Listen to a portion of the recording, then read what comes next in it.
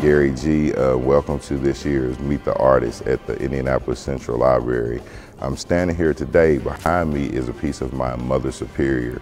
I worked on this piece for close to a year, but I was playing with 2D and trying to also incorporate the 3D form.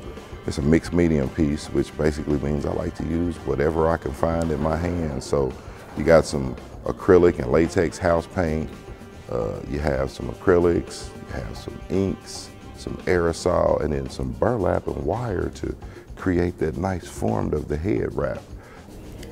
This is my second appearance in Meet the Artists, and this year I decided to take an historical approach to my artwork, and so I entered pieces that would continue to tell the story of Black Lives Matter. And so I did hieroglyphics and a high priestess telling the story of Black Lives Matter in a traditional hieroglyphic sort of way. And then I entered 2 tribal pieces into the exhibit as well to talk about the Mercy tribe and body modification.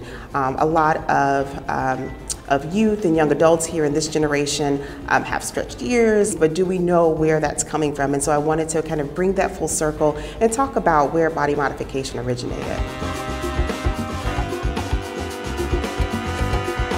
The thing that I love about being one of the artists in the 18 is it started as an organic group. It was just by accident. We were all there volunteering our time and effort for the cause of Black Lives Matter on Indiana Avenue, which is a historic location, and I feel like we carved out a piece of history.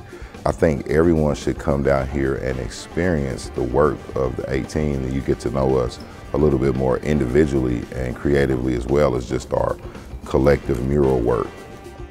It is so fulfilling to see the work that we have here and how it has become an extension to our message that we are artists, we are Black, we have diversity within our community, and we deserve to be heard, and our artwork deserves to be seen. And so we're so appreciative to have this platform to continue to pass that message along.